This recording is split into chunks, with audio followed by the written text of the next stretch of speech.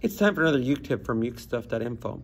As we're talking about ukulele sizes, we talked about soprano, concert, and tenor ukuleles. One thing that I haven't mentioned is that in general, they are all tuned the same. Now, you can tune ukuleles with different tunings, and historically they have had different tunings.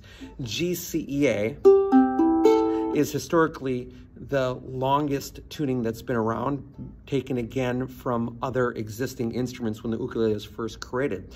So GCEA tends to be the most common tuning today, but that tuning is the same as on the concert, as on the tenor.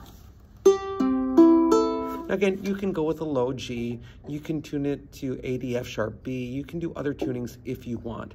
But it's not like a baritone ukulele that is generally tuned differently than these three probably more common sizes of ukulele.